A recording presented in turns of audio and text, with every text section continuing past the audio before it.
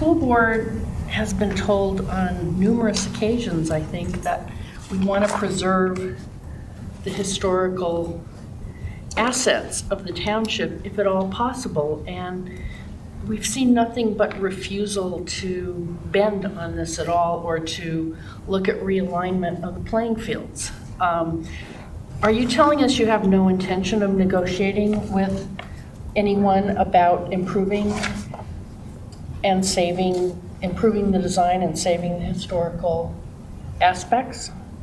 Well, who do you mean by anyone? With the township, or? Well, we've asked you to negotiate with us, with the EAC, with the other people who adjoin your land, and you've resisted that continuously, as I understand it.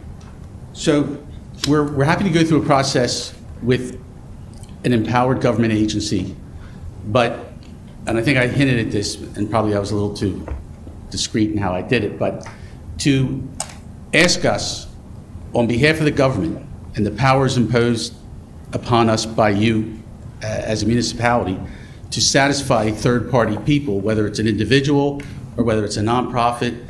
In effect, that's a delegation of your power to a third party.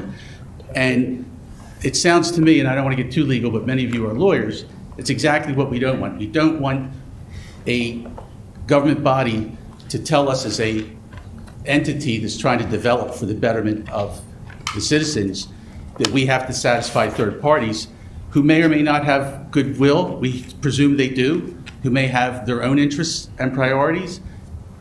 They may well want assets that we as fiduciaries have acquired at the public trough, and now we would have to give them to third parties. The legalities of that make my head spin.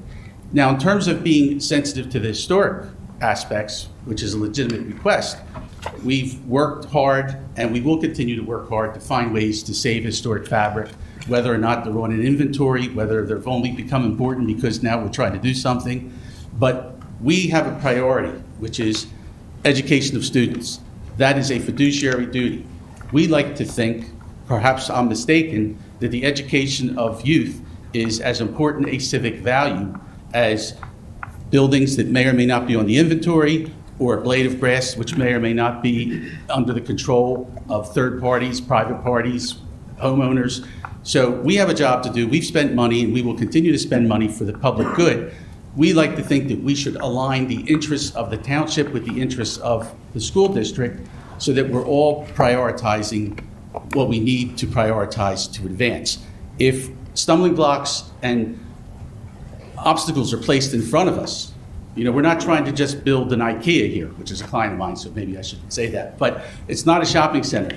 These are playing fields for the youth. They are the future. They are what we all care about.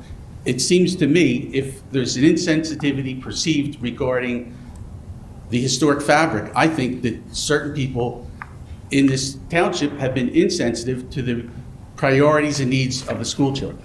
Perhaps if we take a step back and try to collaborate and try to cooperate rather than putting obstacles, we might well get there. So I hope that answers the question, or at least expresses my view.